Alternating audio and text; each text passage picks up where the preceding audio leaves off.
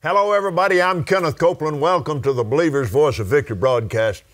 We're talking about the covenants of God. Covenants, plural. And God is a covenant-making God. Right in the Garden of Eden, Adam sinned. Well, I thought his wife didn't. Oh, come on. He wasn't off tending the garden somewhere. The scripture said he was right there with her. He just stood there and listened to her and watched her do it. It was his fault, not hers. She was deceived. He was not. So, right then, they were frightened and tried to cover themselves. And the Bible says they sewed fig leaves to cover themselves. And God brought them to himself, and he clothed them with skins. So obvious. He killed an animal, the first blood shed ever was an animal of sacrifice. And this man had attempted to meet his own needs without God. That's right. And God entered a covenant with him. And he entered a covenant of tithing with him. Right. Actually, the sin was over the tithe. That was God's tree. The fruit was Adam's tithe. That's right. Now, you have to know that, because otherwise, how would Cain and Abel know anything? No, that's good. You come from West Texas, that fits right in, brother. That's right. Yes, sir. Yeah, he had to learn them something. Yes, he did. Reckon so. Yes, sir. Oh, man. Just kind of lapsed back to my native tongue, didn't I? Okay. Well, he tried to meet his own needs without God. And God stepped in there. Have you ever thought about what it would have been like if they had said, okay? Now, she said you're not supposed to touch it. God didn't say when you touch it. He said they had to touch it. It was going to come a time to pick that fruit. But she was deceived. The devil was working on her mind then. Had they waited, waited till that fruit was ripe, and would have taken it to the Father and set it down before him, what would have happened? He would have taught them. He would have taught them good and evil without having to experience. My Lord, that's good. That's good. Jesus was taught the difference, but he never experienced it. That's good. Glory to God. That'll make you shout right there. That'll make you shout. Does me. You know, that was Jesus that came and said, "Where are you? Adam, where are you?" Yeah. He knew where he was. And in the Hebrew, he doesn't really say, "Where are you?" He says, "Why are you where you are?" Say that again. He doesn't say, "Where are you?" He knew where he was. But if you read it in the Hebrew, it's this: "Why are you where you are? Naked. Who told you?" This is the next question. Who told you that? We have people today believing, "Oh, I'm just this and that, and my grandparents were this, and I'll never amount to." Who told you that you're that case? Because I didn't tell you that. You're listening to something else. And they went with their own works and made those fig leaf, try to clothe themselves. Now we're heading up to resurrection this week. Next week. That's right. Jesus, in his last week, will speak to a fig tree and curse it. That's right. And I've always wondered, what'd that tree do to you? Yeah. And here it is. There's not going to be any more covering of sin. I'm going to do away with this thing. Praise God. And it's not going to be animal skins this time. It'll be mine. Yep. Amen. And so he's fulfilling what happened all the way back there in that last week. It'll be this week. It goes all the way back to those fig leaves in that garden. That's exactly right. There's nothing that isn't connected in this book. Yes, that's right. Absolutely nothing that isn't connected. If you've seen a rose, a fully blossomed rose, and then you've seen a rosebud. If you've never seen a fully blossomed rose and you just look at a rosebud, you just, yeah, that's all right. But what happens, it unfolds, and that's what covenant does. It started out as that rosebud, but over time, that thing is unfolded until we get to Jesus hanging on the tree, and now we're walking in the fullness of a better covenant, Brother Copeland. It's wonderful. Oh, it is. We can see it now. Yeah. They can only see it in part, but we can see it totally now. Not only can we see the full rose, we partake of its fragrance because He is the rose of Sharon. Yeah, my God, yes. Glory to God. That's good. Woo! All right, Ephesians chapter 2. I'm going to go on up to the 10th verse this time. For we are His workmanship created. Amen. We are His workmanship created in Christ Jesus unto good works which God. Now let's go back to what we found out last week when we said, who is God? He said to Abram, I am El Shaddai. El, God, the God. I am El Shaddai. Meaning, I am everything you need. I'm the God that's more than enough. Glory to God. You have to realize, God, El Shaddai, Yehovah Rapha, I'm the God that healeth thee. You have to remember, He is who He says He is. Yes. He can do what He says He can do. He will do whatever He said He would do, because if He said it, it was immediately a covenant. Yeah. This is why He watches over His word. Yeah, to perform it. Oh, glory to God. Hallelujah.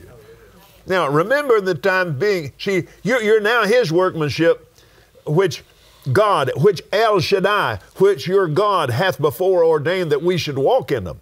Now, He got this all prepared beforehand. Before the foundation of the world, He had it all laid out. Yes, He did. Your life, my life, everybody's life ever born, praise God, is in a book. Amen. Not the Lamb's book of life. We're in that one also. But the book of life. Every human ever planned to be born is in there. It's a book of destiny. There's no mention of sickness. There's no mention of disease. There's no mention of the devil. And none of that. None of that's in that book. But the devil comes along and does his very best through his lies to sidetrack you and keep you from getting into the Lamb's book of life. Now, once you get in there, there ain't nothing he can do about it. I mean, he's lost his deal because you stepped into another covenant. Yes. By the blood. No longer a stranger. That's right. No longer a stranger from the covenants of promise. Hallelujah. Yes, sir. At that time you were without Christ, being aliens from the commonwealth of Israel and strangers from the covenants of promise, both of them, having no hope and without God in the world. But now, in Christ Jesus, you who sometimes are far off are made nigh by the blood of Jesus. You've received Him, and that blood covenant, you're in a blood relationship with Almighty God. You experienced the circumcision of the heart. Hallelujah. I mean, there's a cut across your spirit, man, that the devil can see it, God can see it. It's as real as Abraham's circumcision of his flesh. Yes, yes, yes. And it shows every demon in hell that you're a covenant brother, a covenant sister. Hallelujah. With Almighty God and with His Son Jesus. Amen. You know, there's an example of that in the life of Paul when he said, the demons, Jesus I know, and Paul I know. Oh, yeah. But who are you? Who are you? They can't see it on this guy. Yeah. Oh, wow. That's good. That, That's good. That's good. oh, that's good, man. When Paul's doing right here in the book of Ephesians, he talks about you are his workmanship created in Christ Jesus, and then he talks about what they used to be. He's explaining to a new generation of people of the book who they are. He's teaching them. They don't know what you were before. And he's explaining this to them. And that's what you're doing. People say, I've heard Brother Copeland preach on covenant before. This is nothing new. No. There's a whole generation that needs to know who they are and where they came from. Yeah. It's the importance. And that's huge. You know, we're headed into that area. Yes, sir. Right now, maybe we can get there today. I know we will tomorrow. About there being a new generation. Now then, yesterday we talked about the reasons for cutting the covenant. We talked about the method for cutting the covenant. I'm still talking from and reading from Dr. E.W. Kenyon's book, The Blood Covenant. Now, he said, I have left out a very important feature of this ceremony. As soon as the two young men had drunk each other's blood, well, let me back up. The method, men wish to cut the covenant. They exchange gifts. By this exchange of gifts, they indicate that all one has, the other owns if necessary. Now, we read that yesterday. Mm-hmm. After the exchange of gifts, they bring a cup of wine. The priest makes an incision in the arm of one man, and the blood drips into the wine. The same thing with the other man's arm, and drips into the same cup. The wine is stirred, the bloods are mixed, and they hand the cup then to each one, and they drink of it, and now they're blood brothers. All right, and remember, what's so important, this one was first. God introduced covenant, blood covenant, to the world. Yes. With Abraham. Yes, he did. All right, now, as soon as the young men had drunk each other's blood, a priest stepped out and pronounced the most awful curses that Stanley, we were talking about Stanley and Livingstone. Right. Stanley was searching for Livingstone in Africa.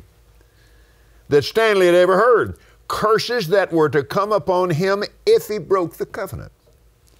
Stanley's interpreter took his part and pronounced curses on the old king, his wife, his children, his tribe, if they broke the covenant with Stanley. You remember when Moses appropriated the land in different tribes, he called their attention to the mountain of cursing and the mountain of blessing.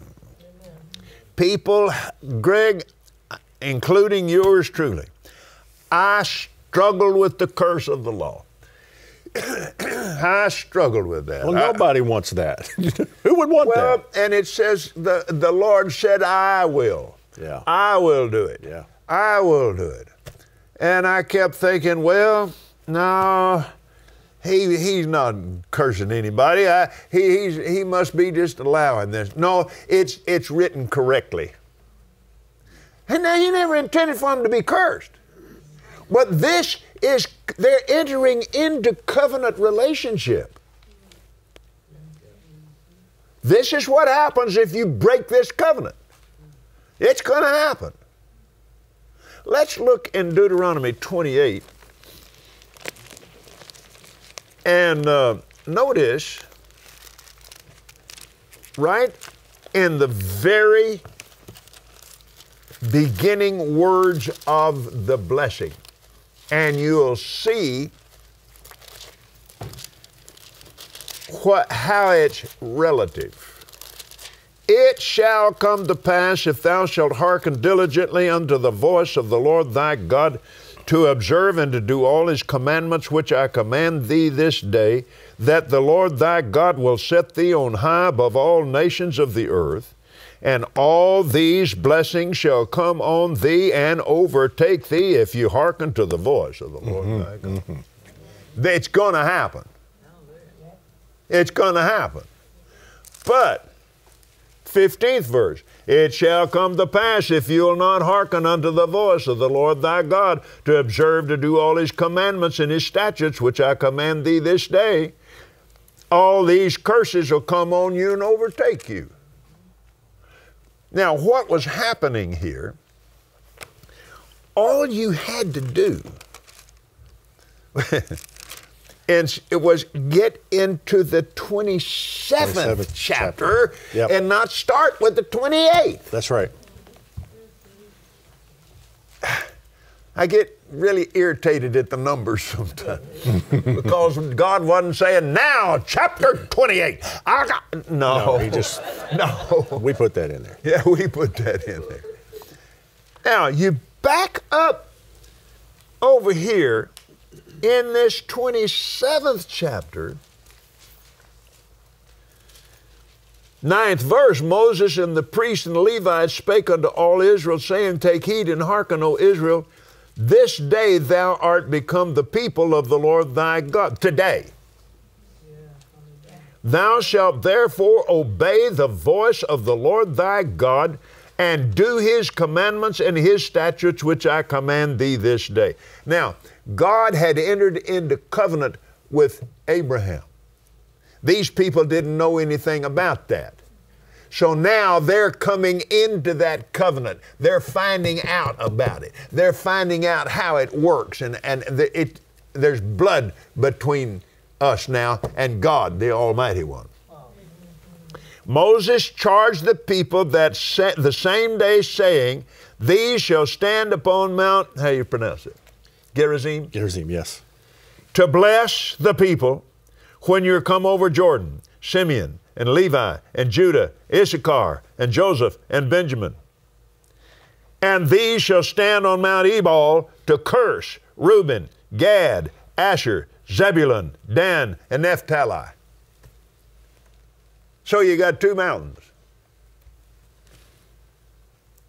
And you're shouting blessing, shouting cursing, and every time you shout, the people say amen. Amen. Amen. So, now, this, you can see now, God didn't intend for them to be cursed. But they have to be aware of that blood covenant. They lived without knowledge of it all of these hundreds of years. Israel just been thrown away. Amen. Now you take that up from here. The very name Deuteronomy, where we get the name, in Hebrew, Davarim is what it means. It means the words, or the words of Moses. In the Greek, and there was a Greek Old Testament at the time of Jesus, Septuagint. Deuteros nomos is what it is. It means the second law. Now, he's not given a second law, a new law. This is the second reading for a generation that had never heard it. They weren't at Mount Sinai. That's right. And so he's giving them the instruction when they go in this land. Now, what you just said something. That's what was going on with Moses for 40 days. Yes. He didn't even eat or drink water. He's in the very presence of the Most High God. And God is teaching him, and just in panorama, he saw the creation. Saw it all. He saw it all. He saw this whole thing. For 6 weeks he was in God's presence, and God entered into covenant with him, and he saw the covenants of blood and understood them. Yeah, he saw the hinder parts of God, his history. So when he went by, he put his hand over him, and he saw from that moment back everything. That's how he was able to write it. But you mentioned him. Now let me show you this in Exodus 19. Exodus 19 is the instructions at Sinai the first time. And this is in Exodus 19, verse 5. Now, therefore, he said, bring the people to me. He brings them to Sinai. Therefore, if you will obey my voice and keep my covenant. Didn't say commandments. There's no commandments yet. Hadn't got them. Yeah. Covenant. Keep my covenant. Then you shall be a peculiar treasure unto me above all the people of the earth that are mine. You shall be unto me a kingdom of priests and a holy nation. And they said, we've done that. It's kind of like when your mother says to you, go clean your room. And you say, I already did that. I did that. No, you didn't. You shoved everything under the bed and in the closet. That's right. You didn't clean. And that's what they said. They're boasting. We've already done that. Brother Copeland, they hadn't walked in faith since they left Egypt. So what covenant, when he said, if you'll keep my covenant, when he said that to Moses, what covenant is God talking about? Covenant of Abraham, which is a covenant of faith, being justified by faith. Abraham believed God, was fully persuaded. Yes, sir. And it was counted unto him righteous. Well, they're saying, we've done that. We got that. We'll do that. He's like, you've just shoved everything under the bed.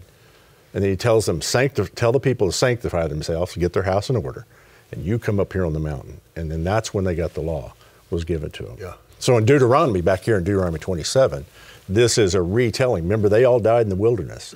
This is their children, grandchildren, except for Joshua and Caleb. And these are the instructions. He's rereading this for them so that they'll know what they're supposed to do when they cross Jordan. So essentially you got the same thing. Now here you had a people that didn't know it because they spent so much time in Egypt. That's right. Now here you've got a group of people that don't know it because they're too young. They're born out there in that desert. So they don't know anything either. So he's got to go through it all again. And that's what Paul's doing in Ephesians, telling you, one time you didn't have a covenant, you didn't know, so let me tell you what is yours now. So I always wondered why, wouldn't it have been awful to be on the Curse Mountain just because you were born in that tribe? I'm like, that's horrible. I don't want to be on that. And I wondered, Lord, why? And he showed it to me who they were. The Cursing Mountain, which was the mountain to the north, because this kingdom's going to split after David, north and south. Right. So the Cursing Mountain is the one to the north. That's Jacob's sons with the maidservant. The Blessing Mountain is the Promised Seed Mountain. That's Leah and Rachel's children are over there. And that's that promised seed. Now, I've been grafted into that promised seed. Right. Abraham. God. I'm not a maidservant. I'm a son. The blood of Jesus. And here's another thing. And you read this. They said amen to the cursings. We'll accept that. They did not say amen to the blessing. Because the blessing is a covenant promise. They already knew that. They've walked in that. Because of the manna and the quail and all, they've walked in the blessing. And we're out of time. We're out of time. We hope you enjoyed today's teaching from Kenneth Copeland Ministries. And remember, Jesus is Lord.